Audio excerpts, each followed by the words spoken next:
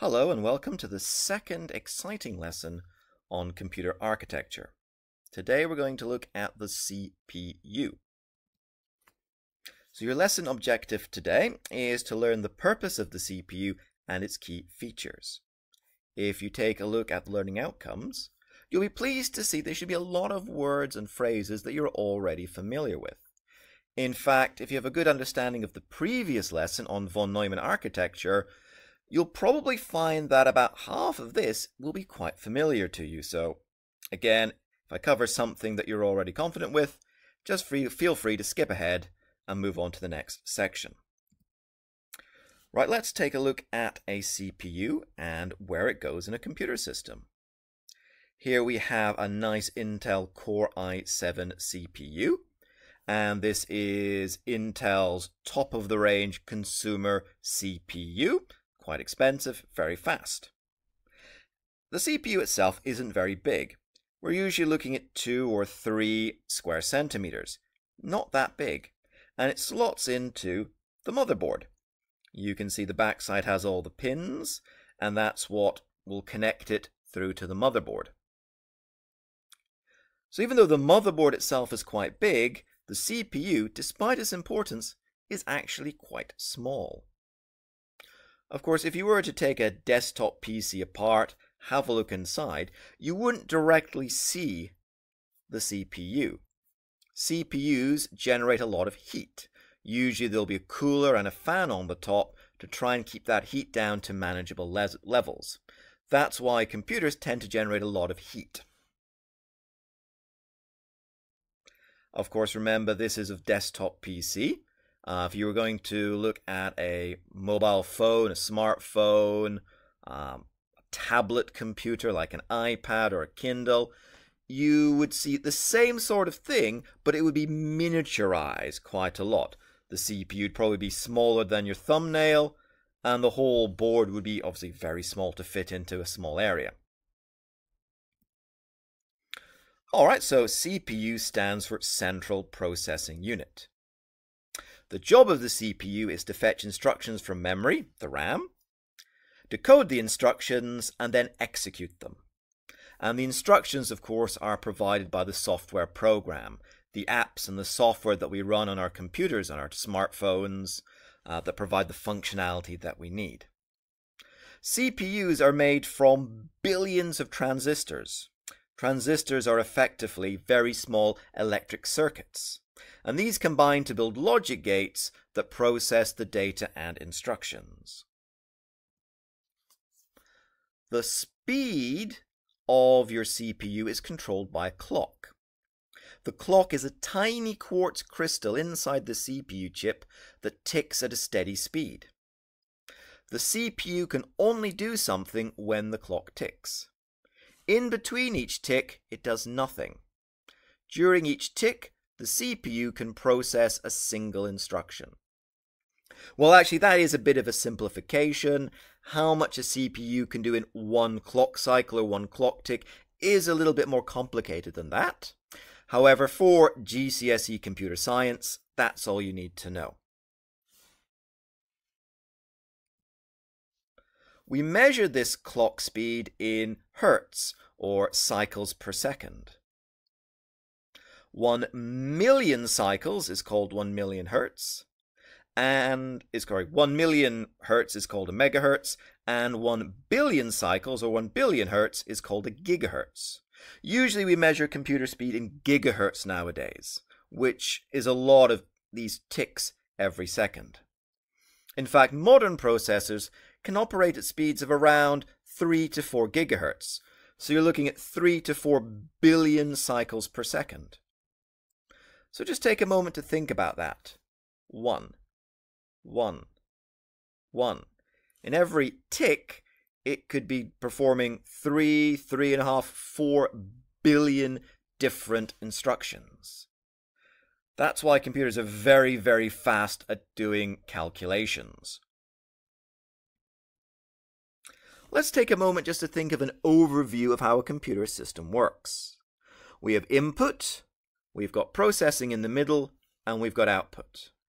And the processing is divided up into the CPU and its key features. We've got the RAM for storing programs and data while the computer is running, and we've got our long-term secondary storage that can hold information even when the computer is turned off. So if you think about this, you've got programs and data installed on your hard drive.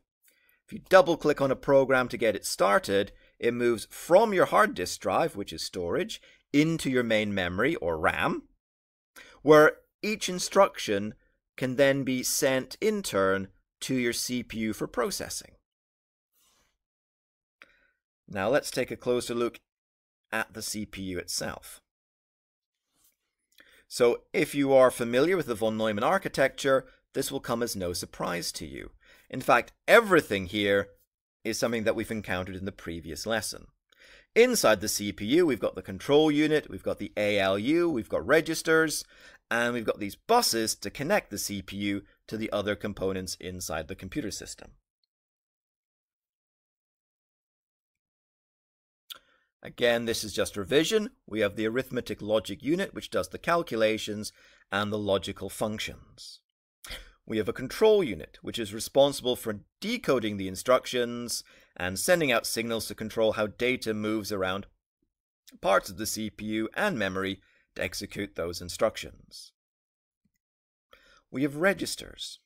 Registers are memory locations within the CPU that have specific purposes and can be accessed very quickly. The reason they can be accessed so quickly is because they're built into the CPU. The data doesn't have to be transferred from RAM or the hard disk drive. The register is built into the system so it can operate those instructions very quickly. The important thing to realize about registers is that they hold a very limited amount of data. They're only holding the instruction and the data the computer is processing right at that very moment.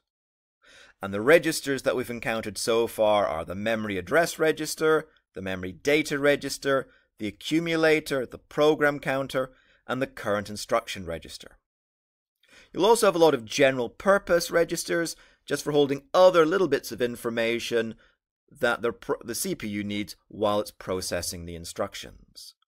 But again, each of these registers is maybe only holding 64 bits of data, or perhaps 32 bits of data with older computers. So that's only a few bytes. Okay, another thing that is included in your CPU, wasn't on the diagram earlier, but it is very important, is what we call cache, or cache memory. So the data and programs that you are running on your computer are stored in RAM. And your RAM on a modern system could be anything from 1 gigabyte to 4 gigabytes, 8 gigabytes, 16 gigabytes, but usually not more than that, and usually not less. So RAM has quite a lot of storage capacity, but it is comparatively slow to access when compared to the speed of the CPU and the registers inside it. In fact, RAM is much slower than your CPU. So you've got to take the data from the RAM, transfer it to the CPU, and that takes a long time. In fact, your CPU could spend a lot of its time just waiting for data to reach it from the RAM. And in fact, in older computer systems, we got a sort of bottleneck developing, where we had a CPU that was very fast, and in fact much faster at performing operations than instructions and data could be transferred from RAM to the CPU. So you got a lot of wasted clock cycles, a lot of ticks where nothing could be done. Now, computer engineers are very smart people, and they found a way to deal with that. And since the title of this slide is cache memory, then cache memory is going to be the answer to this problem. Cache memory is a small amount of very fast memory that's built into the CPU. So you can think about it as a kind of mid-stage between the RAM and the registers. It's not as big as RAM. In fact, it's measured in megabytes, not gigabytes. However, that's still a lot bigger than the register, which you can measure in in the registers that you can measure in a small number of bytes. On the other hand, although it's a lot smaller than RAM, it's much faster. It's not as fast as the registers, but it's much faster than the RAM. Because again, it's built into the CPU that gives it a lot more speed. It doesn't have to be transferred as far. Now, what do we do with cache? Well, we use it to store instructions or data that are either frequently used or that are going to be used by the CPU in the next few fractions of a second. Your computer will be running algorithms that will be trying to work out what instructions and data are going to be needed in the next very small section of time, and making sure that data and those instructions are held in the cache, ready to be fed into the registers as required. If there's stuff in the CPU cache that isn't going to be used in the next half a second, say, it'll get transferred back down to your RAM.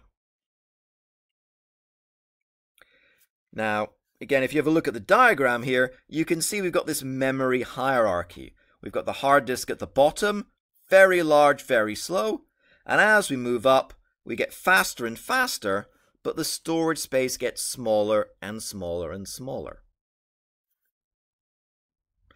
Things are complicated further by the fact that the cache can be subdivided into different units. Commonly, you'll have 3 different types of cache. Level 1, Level 2, Level 3. Level 1 will be very small, but very fast. Level 3 will be bigger, but a bit slower. Any type of cache will be faster than RAM, however. You might be asking, well, if cache is so much faster and cache is so much better than RAM, why don't we just do away with the RAM and just have lots and lots of cache? Let's have gigabytes of cache instead of megabytes. And the reason we don't is basically cost. The quality of the silicon used in your cache memory is a lot better than the ones that we use in the RAM, so it's much more expensive. Again, we're trying to build a nice balance here between speed, cost, efficiency, storage capacity. And we use this memory hierarchy so that we can have the data that we need most towards the top and the data we need it much later towards the bottom. Okay, again, let's cover something that we've already studied, buses. These allow us to communicate around the computer system, and it's a communication channel that we can use to send data and instructions around. There are lots of different types of buses on the computer. Again, here's a picture of a USB, Universal Serial Bus, which we use to transfer data between the computer and external devices, like your memory stick. In terms of the CPU, there are 3 buses that you need to know about: a control bus, a data bus, and an address bus. The first of these is the control bus. This carries the control signal around the CPU and memory, indicating whether the operation is a read or a write operation, and ensuring that the operation happens at the right time. And this is, of course, controlled by the control unit. It's one of its functions. We have an address bus. This carries memory addresses for memory locations to be read from or written to. This is unidirectional. It only works from the CPU to the memory. The address bus is what the MAR, the memory address register, uses.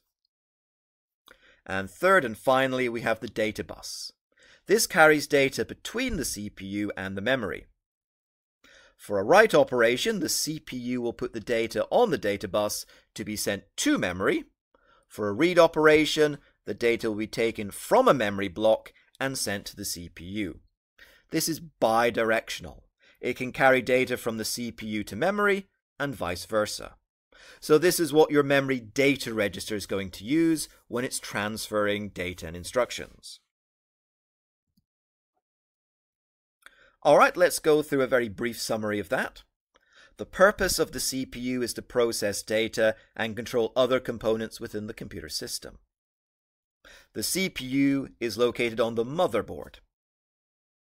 The 3 main parts of the CPU are the control unit, registers, and the arithmetic logic unit, which we've all encountered in the previous lesson. The 3 main buses we have to worry about are the data bus, the address bus,